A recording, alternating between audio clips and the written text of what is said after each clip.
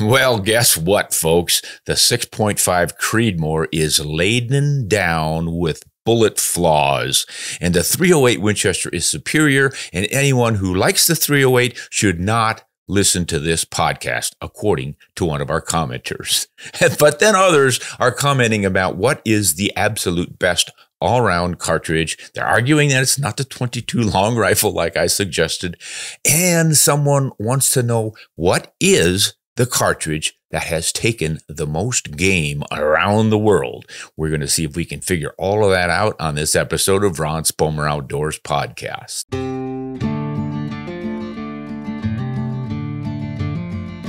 Hey, thanks everyone. Thanks for watching, even if someone here is going to tell you not to, because I suggested that the 6.5 Creedmoor might have some advantages over the 308 Winchester. We'll get to him in just a moment. But first, our patrons. Trevor has asked me something about the 22 long rifle. Ron, I hope you are having a wonderful day. I'm a longtime listener and watcher and a brand new Patreon member. Thanks for signing up, Trevor. Really appreciate that. I was hoping to hear your thoughts on a topic that I have been thinking on for a few days now. I have been thinking on what cartridge or round has taken the most game. At first, I was thinking 22 long rifle due to how common the round is and how many rabbits and squirrels and birds and other small game have been harvested using it. But then I got on the topic of birds and shotguns came to mind. With how long the 12 gauge has been around and how many different species it is used on, anywhere from birds to even deer species when you use slugs and rifled barrels. So that brought me to center fire cartridges, and the rabbit hole spiraled down. Then I thought of muzzle loading rifles, and it continued down farther. I'm just wondering if you have any thoughts on which cartridge or round has been used to harvest the most game. Thank you for creating great content and passing on the wonderful knowledge that you hold. Hunt honest and shoot straight. Oh, thanks for that, Trevor. This is what I wrote back to Trevor. Hello, Trevor, and thanks for your support. I much appreciate it. Hey, as for your question, I doubt if anyone really knows the answer. The 22 rimfire has been around since about 1850, and the 12 gauge, roughly the same period. They both coincide with the self-contained cartridges developed about that time. Now, prior to those, muzzleloaders, of course, were used for hundreds of years to take all kinds of game, but there were many fewer humans who were hunting then. And while the 30-30 is often credited with taking the most deer ever, I doubt anyone has hard numbers to support that. With a deer limit of 1 and perhaps 5 per year versus rabbit and squirrel limits of 5 to as many as 10, and jackrabbits and woodchucks, no limit at all, I don't know. Think of how many prairie dogs that are shot in a single day. I have heard from guys with lifetime tallies of woodchucks over 30,000. Now, when I keep tallies of my kills, or when I did back in high school, I would sometimes amass 65 ducks and geese and 30 or 35 pheasants in a season. That's no counting on the rabbits there, but I only took 1 or 2 deer. So, I don't know. We do know that the 223 Remington and the 308 Winchester are the most common ammunition sold, but much of that is burned up for plinking and target shooting. We also know that the 22 rimfire is commonly used by poachers and by rural folk around the world to take everything and anything. And since ammo is so inexpensive and ubiquitous, I just think the 22 probably gets credit here. But I don't know for sure. Your guess is as good as mine. What do the rest of you folks think? I just don't know. We always say, oh, the 30-30 is taking more deer than any other cartridge, or even some say all other cartridges combined, and that just can't be possible. Certainly there's been a lot of them, and a lot of deer been taken with it, but that's just in North America primarily.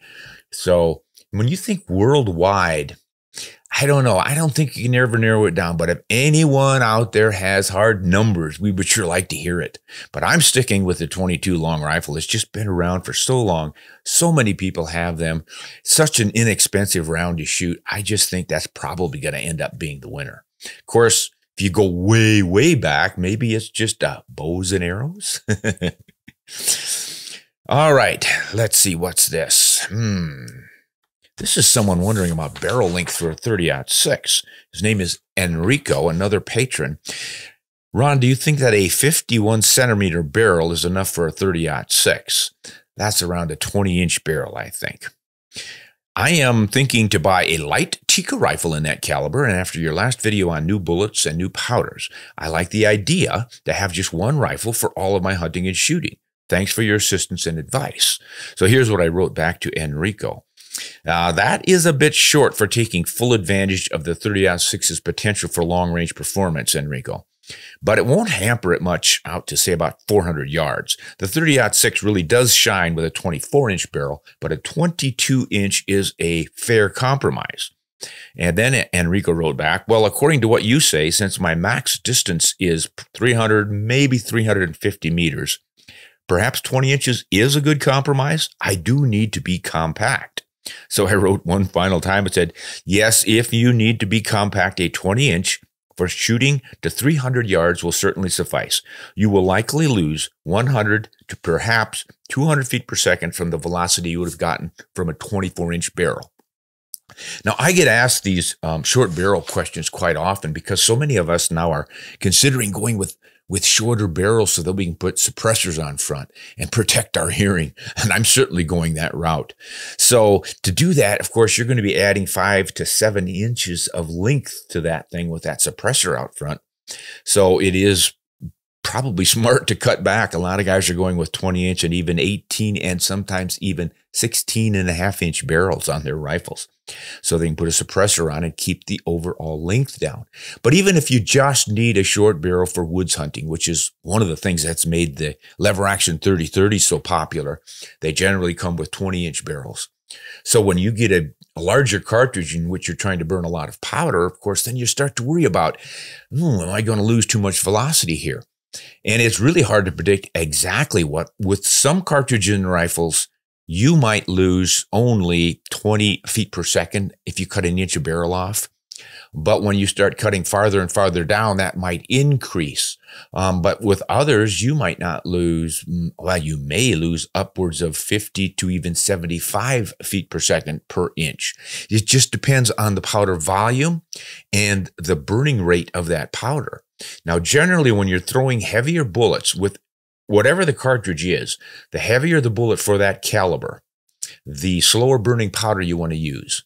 And that would suggest you're going to probably lose some more velocity. The faster burning powders would probably consume all of the powder in a shorter length barrel, like 16 to 18 inches. Boy, but the longer ones, you could easily go out to 26 inches, 28 inches and still be gaining velocity. But we all have to make compromises when we hunt. Not many folks are going hunting with a 26-inch barrel anymore. Back in the muzzleloader days, we sure did. But we got used to having a little more convenient tools. But, it really doesn't matter so much these days. It's not the energy loss that's really going to cost you so much as, maybe you're going to get a little more wind deflection. But it used to be a concern about bullet drop. I mean, that's pretty much why they invented magnums back when.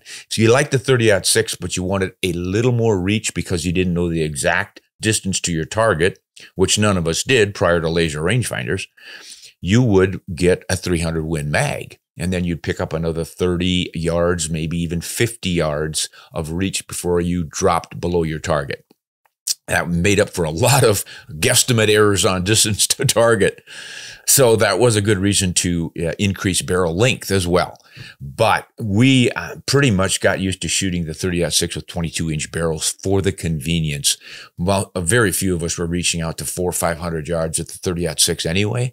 So with the woods hunting that goes on in a 30-06, I think it's a great compromise at 22 inches. But if you're going to be mostly hunting in the woods and shooting no farther than 300, maybe 350 yards or meters, with laser rangefinders, you can now just compensate because you know the specific distance, you know the drops of your bullet. So you just either set your scope up to dial or use a ballistic reticle to aim higher, or just aim over, as we always did in the old days when you know your drops.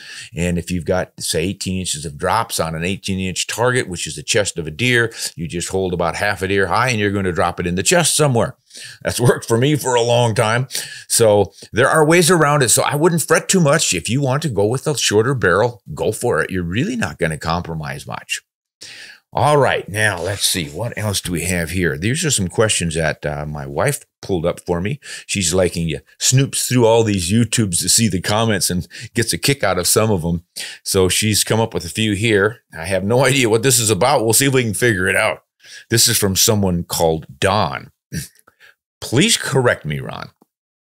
On a previous video, the 30-06 came out in 1906, thus the .0606. Now the 308 should be in 1952. It came out, so shouldn't it be the 30.52? I am so confused. Oh my. This guy's funny. What's the .08? 308 question mark? I don't know. Thanks, you're the best. At 63, in the bush all my life, why couldn't guys like you have been around when I was 20? At least I was lucky enough to get a salvaged 99C for Christmas when I was 17. Don, you're just having too much fun with this stuff. It takes a little bit of interpretation. Folks, what Don is talking about, of course, are cartridge names. We cover that quite often. People wonder why things are named the way they are. And it's really all over the map. And I've often said that there's no real convention involved. You can call it pretty much anything you want, including the wrong caliber, the wrong dose of powder that's behind it, and all sorts of things. But yes, the 30-06 or the 30-06 cartridge, the military cartridge, came out in 1906. And that's why we called it the 30 of 06, or back in those days, they said "ot" for O or for 0. And that's another thing. Zeros and O's are not the same thing. So 308 Winchester is actually grammatically wrong because it's a digit. It's not a letter, it's a digit. 30, it's numerical, 8. But who's going to go around saying, oh, I'm going to grab my 308 Winchester? Just doesn't sound right, does it? So we call pretty much all of the zeros are now called O, which is a letter in the alphabet. That's goofy. One of the many goofy things about cartridge names, and I think Don here is just kind of messing with me. And the reason he called the 308 Winchester the 30.52 is because it was released in 1952, not 1906. You could go around and around with this and come up with all kinds of great names for cartridges. But don't, please, because we're confused enough with all the ones we already have. All right, here's something else about, looks like more stuff on a 308 Winchester. Oh, this is the gentleman who's not too pleased with me. This is what he says. His name is Charles. This replacement caused much death due to malfunctions and such. Not sure what that reference is, Charles. Ron, if you're going to trash the 308, here we go. Think about the dead soldiers statistically created by replacing the flawless functioning M14, which is a modeled M1 to the Jam-O-Matic M16 that needed several rifle mods and ammo mods. The ball powder was corrosive and jamming factor in the M16. The M16, that was a Vietnam first version of the AR-15 style, but fully automatic rifle. The M16 was long-lived and our worst performing record. The military now is replacing the 308 with 6.5 Creedmoor. That's news to me, which has an effective energy killing range of 1,100 yards versus 1,500 yards for the 308. Yes, is flatter and less wind, but a lot of less killing powder and laden down with bullet flaws. Ron, you're full of it. Well, we won't tell you exactly what the it is, but I think we can figure it out. And I plead all 3-0 guys, mark this site no interest. Whew! I don't think Charles too happy with the 6.5 Creedmoor or Ron Spomer Outdoors. But I do think, Charles, you have a few things wrong here with some of your facts. First of all, bullet flaws in the 6.5 Creedmoor I have never heard of. There are all kinds of great bullets for the 6.5. 0.264 inch diameter bullets, 264 Winchester, 6.5 300 to 26 Nosler. I mean, there's all kinds of 6.5s, 6.5 PRC now. So there are wonderful bullets out there, and they are proving wonderfully effective on all kinds of game. And of course, out here in the West, we have a lot of elk hunters who use the 6.5 Creedmoor. And a young friend of mine in the area has used his. We were just talking the other day, and he was telling me why he loves it so much. He's taken mule deer, whitetail, elk, moose. Said he hasn't hunted bear yet, but he doesn't really hunt bear. But he's had great luck with all of it. And I remember one year he took a bull, it's a 6x6 bull elk from 460 yards, one shot with a 6.5 Creedmoor. And he was using the infamously unliked by some people ELD-X bullet, which a lot of folks say is a horrible bullet, and yet wonderfully effective for him.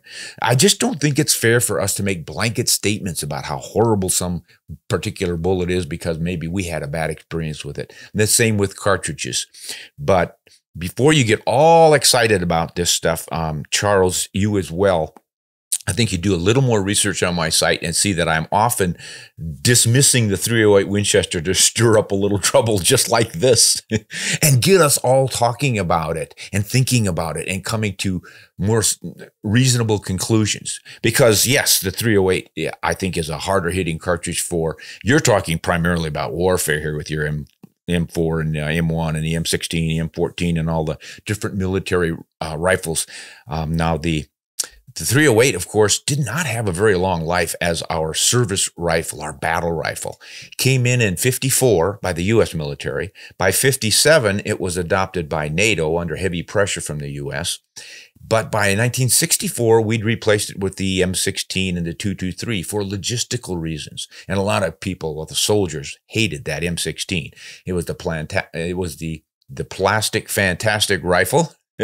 And it did have a lot of issues initially, but they stuck with it. And look what they're doing now. And they're using that 223 ever since in a lot more effective platforms or slightly tweaked ones. So it's proven itself again and again. But of course, it's still shooting that tiny little 22 caliber bullet is not what many would consider ideal for a lot of effective punch far down range. But to say that the 6.5 Creedmoor is now replacing the 308 is not accurate. I have not heard that. I've heard that some branches of some of them, our military, have accepted the 260 Remington in some surface, certain purpose rifle, special purpose, I guess. And the military is now, I think, adopting the 277 Fury. They're calling it a 6.8 by something. I forgot what the digital number is on that, probably 51 millimeters. That probably is going to be the new replacement for the 223, but not the Creedmoor. At any rate, Charles, I'm sorry you got upset about it all, but hey, you might want to stay tuned because coming up here real soon on Ron Spomer Outdoors, we are going to have 308 Winchester Week. If you thought Shark Week was exciting, wait till you see this one. Day after day after day after day of shooting 308 Winchester rifles. 9 different rifles on the range going head to head. And we're going to be talking all about the great 308, if you can believe it. Let's see what Rich has to say. Hey, I have an idea for a video. What were the bullet ballistics on big game hunting in the mid to late 1800s compared to today? So you are thinking, Rich, of buffalo hunters probably. This was the era of the early centerfire brass contained cartridges like the 4570, which came out in 1873. And then there were all kinds of them. And there were the 50 calibers and the 45s and the 40s. But oh man, think of the like the Quigley Down Under. You've got a 50-110, a 50-90, a 45-110, a 45-120, and generally those numbers were the diameter of the bore or the bullet, 45 caliber, 50 caliber, and then the dose of black powder behind them, 90 grains. 4570 would be 45 grain bullet with 70 grains of powder and on up the scale. But what were they actually doing for ballistics? You know, you hear about these incredibly long range shots that the buffalo hunters took. And there's some documented almost to a mile in that famous Adobe Wells fight in Texas up in what's now the Texas Panhandle, where a bunch of Indians had surrounded some buffalo hunters. I believe they were in a little sod hut kind of thing and were hammering away at them for day after day. And finally, they moved off quite a ways from these buffalo rifles to plan their next approach. And one of the buffalo shooters, I think his name was Nixon, took a long shot and just got lucky and knocked one of them supposedly off of a horse or something. And that ended the fight at Adobe Wells. So that was an incredibly long shot. But what were the ballistics of something like a 50-110? Well, most of those black powder rounds were not going any faster than around 1,700 to maybe 2,000, 2,100 feet per second. You reach a point at which black powder just can't drive things faster than that. So, and that's one of the big reasons they came up with smokeless. They just needed an energy source that had more energy per grain of powder. And that proved to be a nitrocellulose and to a degree, some nitroglycerin mixed in with it. Once they came up with that stuff, smokeless powder, wonderfully effective and a lot more power or energy stored inside of that chemical composition as opposed to black powder. So yeah, they were shooting rounds that just had a lot of drop and wind deflection, but they shot so much that they figured it out. So it was mostly a matter of doing at 400 and 600 yards what long-range shooters today are doing at 1,000 to probably 2,000 yards. You're going to have just a heck of a rainbow trajectory way out at that distance and a lot of wind deflection. But once you figure it all out, you can get the job done. But I think it's kind of a sub point of Rich's here is that we get so worked up about having the latest and greatest and fastest shooting and least wind deflecting bullets and all of this great stuff, when back in the 1870s, we practically wiped out half the flora and fauna on the continent with these old-fashioned rifles and black powder rounds. Fortunately, the conservation ethic took hold and we developed what we have today, which has restored almost all of our native wildlife, especially the hunted species, with the exception of the ones who have lost too much habitat. That is always the deciding factor. When you don't have a place to live, you cannot have the animals who live in that place. They need a specific kind of habitat. You don't find polar bears in the south. You don't find alligators in the Arctic. They've got to have the right habitat. And sometimes that habitat is really subtle. You know, and you look at it and say, well, what's the problem? I see lots of cover out here. Well, a mule deer doesn't like the same kind of cover a whitetail necessarily does, nor an elk, nor a moose, nor a sheep, nor all the rest of them. They have their little niches that they've evolved to live in successfully. And that's what we really have to pay attention to. All right, here is someone named Charles talking about a 4082 Winchester. He says in the book, Cartridges of the World, 16th edition by Frank Barnes. That's a great book, by the way. If you want a lot of information about all the cartridges, it is in there. There's been, I don't know, he's been compiling that thing for ages and ages now. Now, the newest version was edited by Todd Woodward. He's been around. Todd Woodward's been around for a long time, editing lots of hunting magazines and stuff. So it says on page 205, introduced in 1885 for the Winchester single shot and also available for the model 1886 lever action Winchester. The 4082 made the transition into the smokeless powder era. It was loaded until 1935. There were two loadings for a 260 grain bullet. That is true, Charles. I didn't remember all those facts, but after I saw this from you the other day, I looked it up, and it's exactly what you're saying.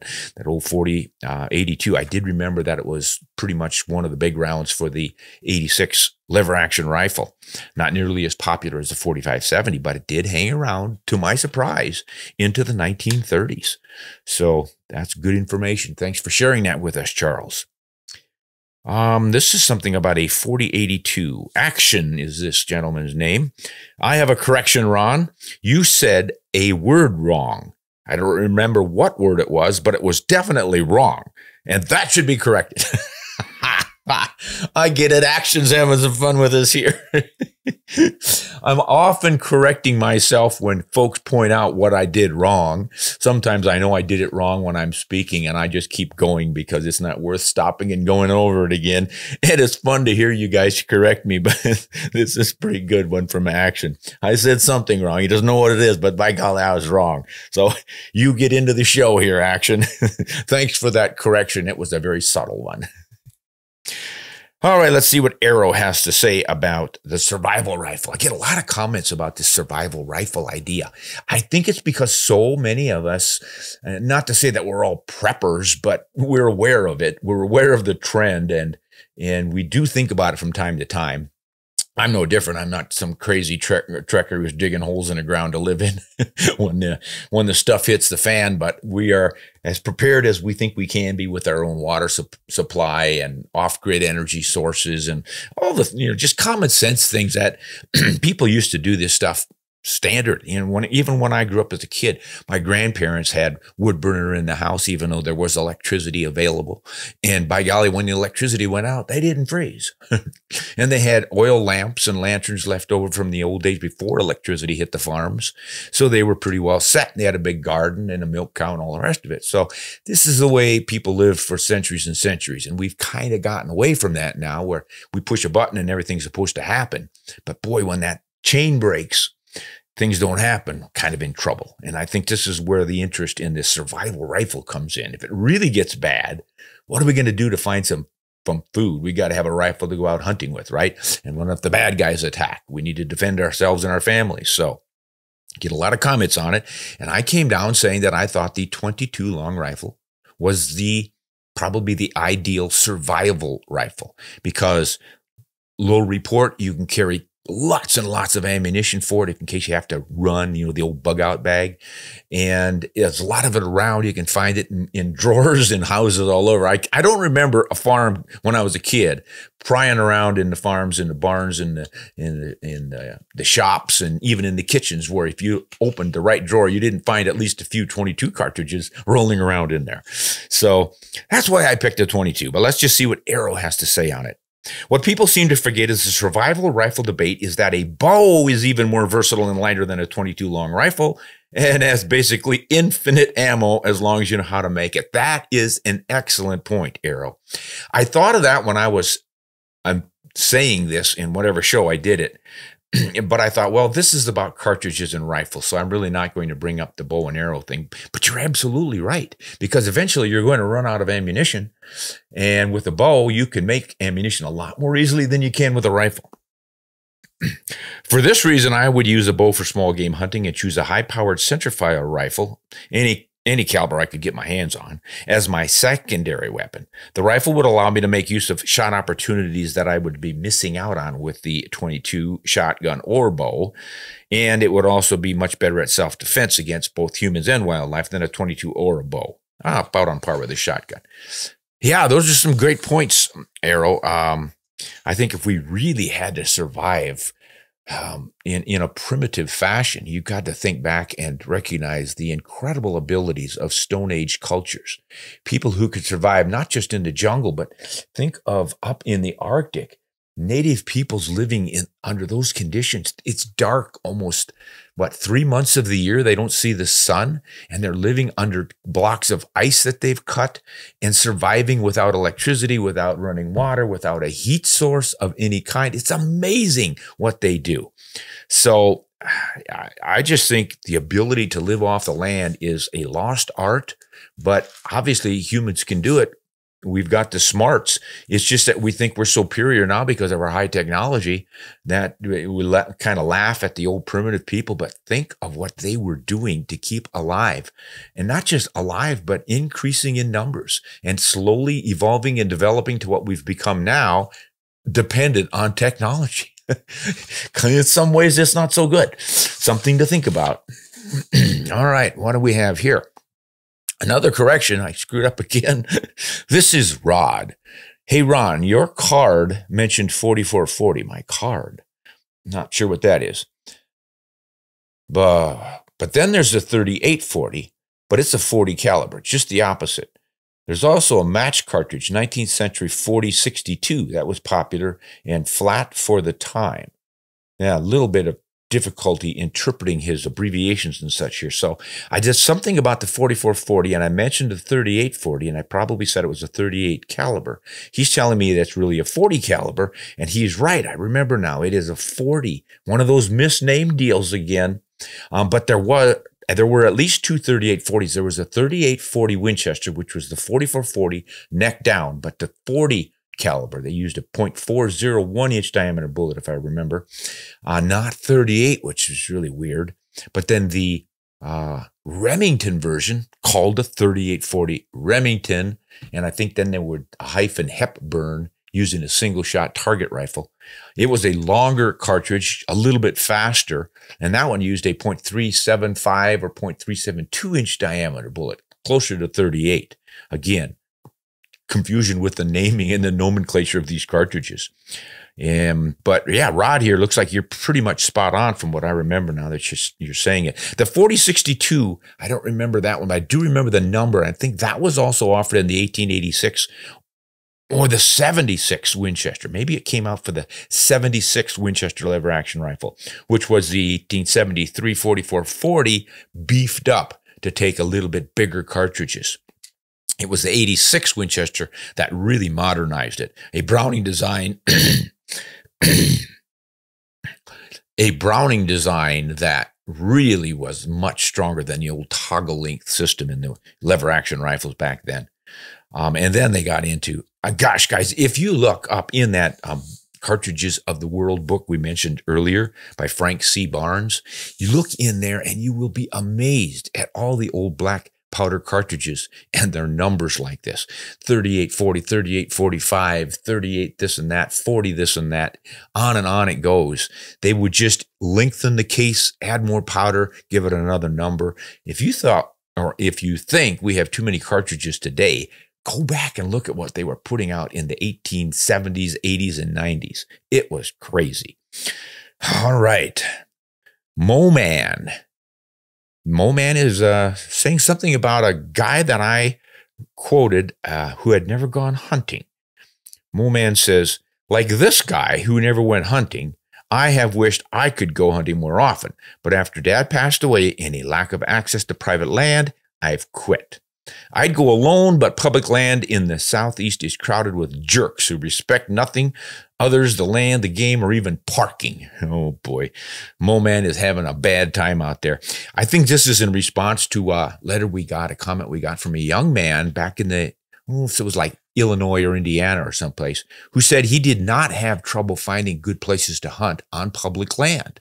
He just didn't go on the opener of the deer season. He said in the off season, what most people would consider an off season because it's just small game hunting for squirrels and rabbits and stuff. He said he could get out and not find anybody else out there on those public areas when he was hunting, and he was having a great time. So Moman here is probably not agreeing with it. So it sounds like he's got crowded conditions where he is. Moman, all I can tell you and anyone else listening is, if you're serious about hunting and getting out, enjoying the whole experience, is to keep trying. It is worth it because this is our heritage, nature, and interacting with it one-on-one, whether you're out getting mushrooms or acorns or fruits and berries or rabbits or deer or whatever you're harvesting from nature. You have the right to do that. Obviously, we have to follow state laws, which are designed to provide access for everyone and not let someone hog it all. That's why we have tags and bag limits and season dates and all that stuff. That's all good conservation.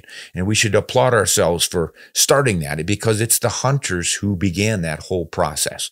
When we saw the dangers of market hunting and unrestricted access, we realized you've got to control things when you have so many people and ever fewer places for animals to survive and thrive.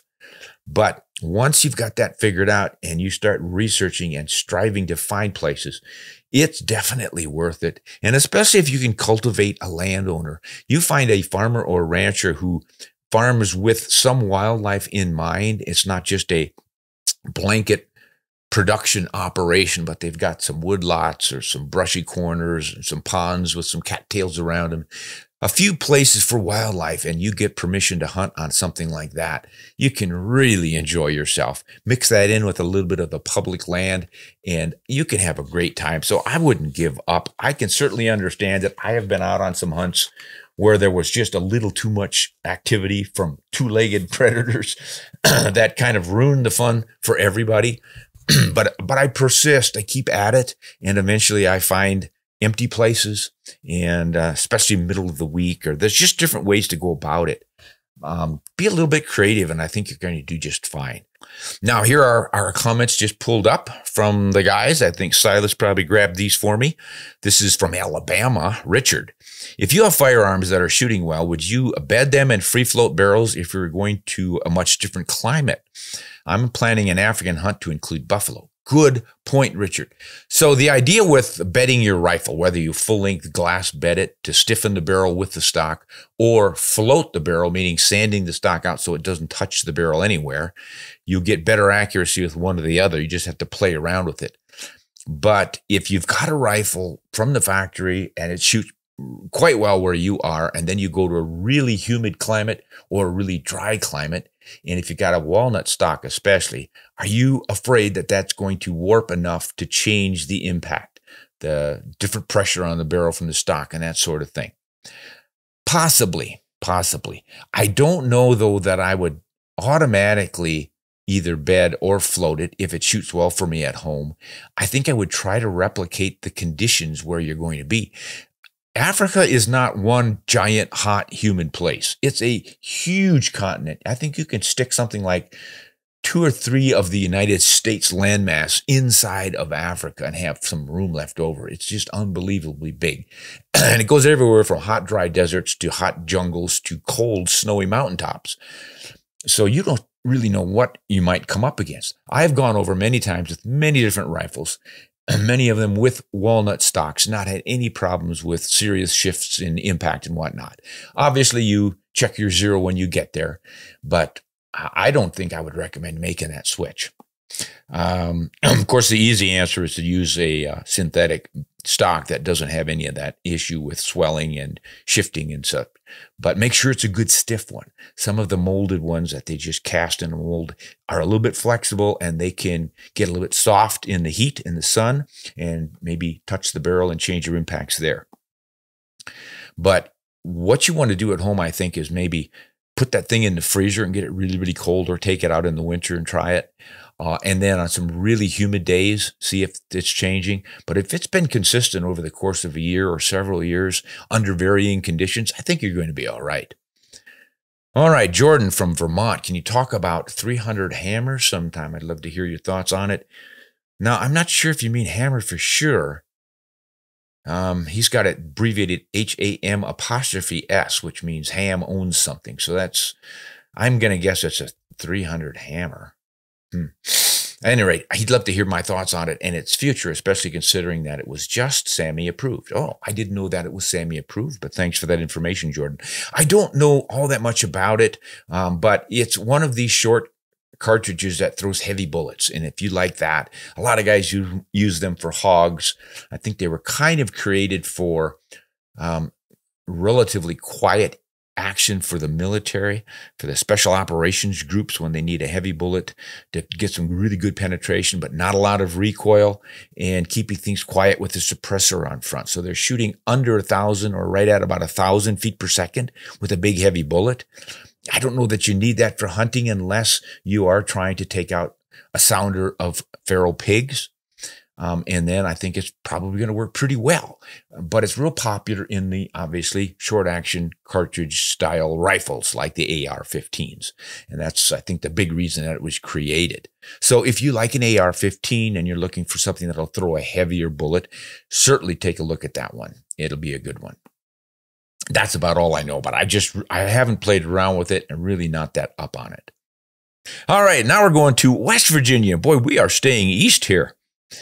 Tim asking about something about firearms. I have a Model 70 Winchester. Oh, you don't have it. He's got it on order. Oh, this doesn't look so good. I have a Winchester Model 70 that has been ordered since January of 22. I called yesterday and was told that it would not be available until the last of 2024. Well, it's getting closer. What is Winchester's problem? Oh, boy. I think you're asking the wrong person here. I'm not Mr. Winchester. Why can we still not get Nosler partition bullets? I'm getting a poor response from them.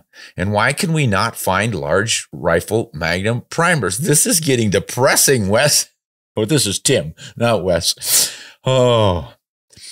Now, this is to the point, and none of it is funny. Sorry, I'll be serious. If I had not had reloads for my firearms the last year, my hunting season would have been a bust.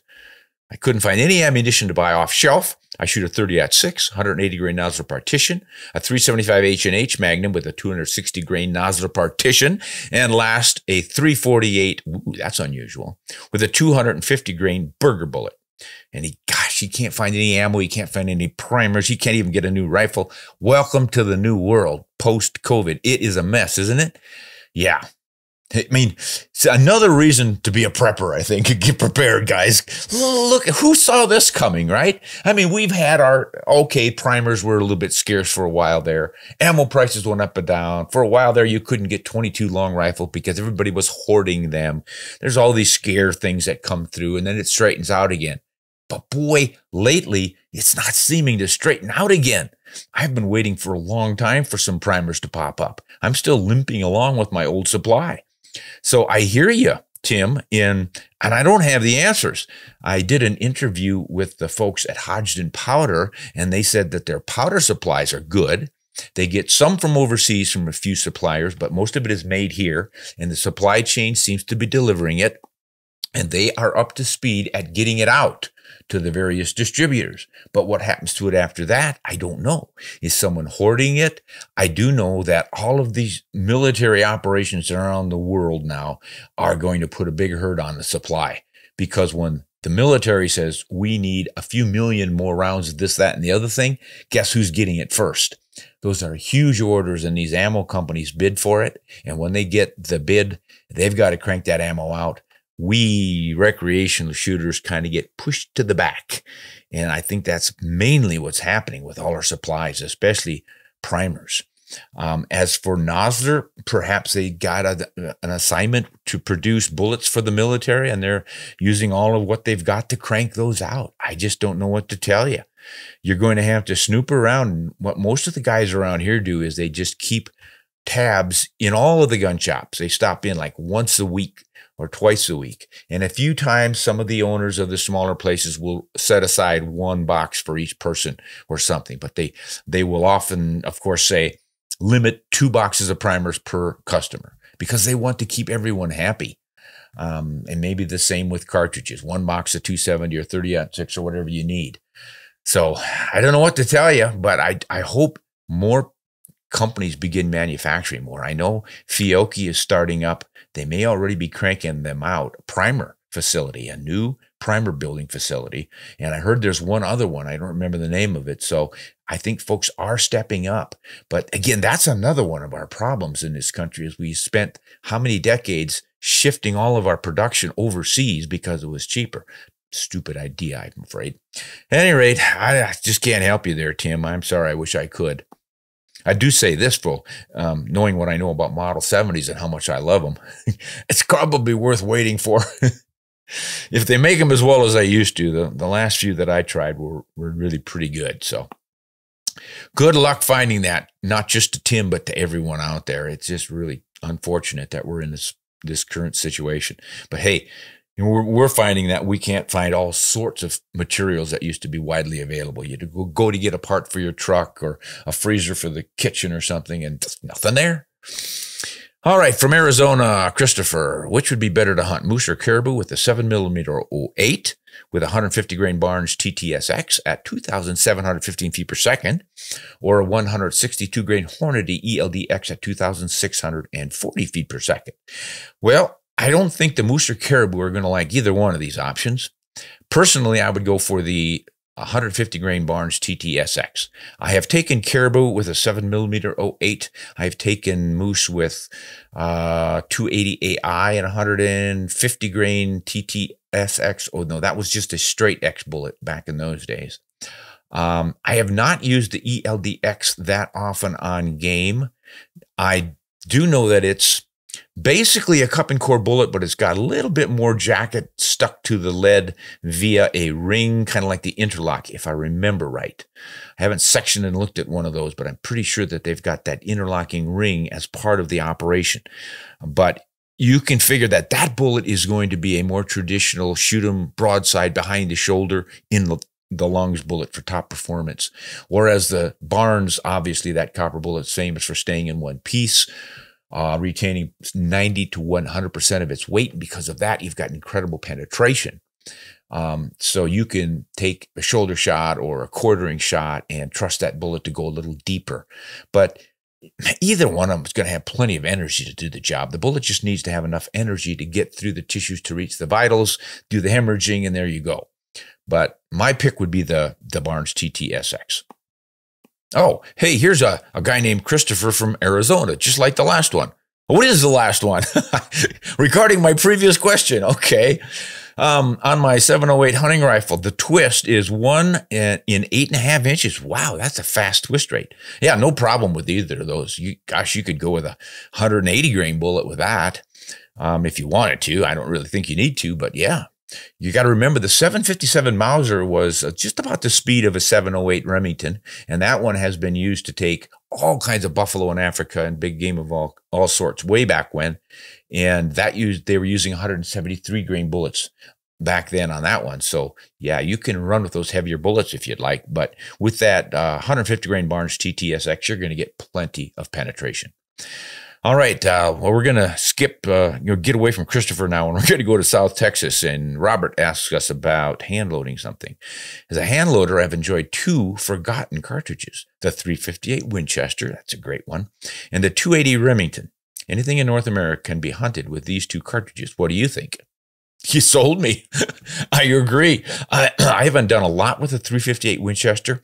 Did some feral pig hunting in Texas with it and some coyote hunting. Was really impressed with the impact on those guys. That is a 308 Winchester necked up to 35 caliber. And so it's a great round. I'd use it for moose, elk, or just about anything. And I did take it up into the wilderness in British Columbia one time, but I didn't use it. I had 2 barrels on a switch barrel rifle. It was called a Kifaru, kind of a custom setup, really lightweight, like less than, I think it was 4.5 pounds, maybe even a little lighter than that. Crazy light, well-controlled recoil, wonderful and accurate, but you could swap barrels from a 708 to a 358. You took 2 barrels along, figured I'd shoot the moose with the 358. Well, I took a mountain goat and caribou with a 708, didn't get a crack at a moose with it, so didn't get the chance to shoot that 358. But I think you'll do well with it. 200 grain, 225 grain bullet. You could even shoot a 250 in it. Getting a little slow there, but for close range work should be great. Now, the 280 Remington, of course, that thing never really did take off, but it is a great round. It falls right in between the performance of the 270 Winchester and the 30-06. You can shoot your pretty heavy bullets in it. I would probably roll with the 150 all copper of some kind, like say the Barnes, which you've already mentioned, and cutting edge has got some great bullets, and I've really been having great luck recent years with the Hammer Hunter bullets. Great copper bullet. Load one of those up in 140, 150 grain, you should be just fine. But again, with the 28, you can go these days up to 180 grain bullets in them if you've got the twist rate to stabilize it. But those are, as you say, a couple of great cartridges that you can use to hunt anything in North America. Use the right bullet, put it in the right place, you've got them. Good job, Robert. And that looks like the end of our questions. Wow. Yeah, that got a little confusing a few times there.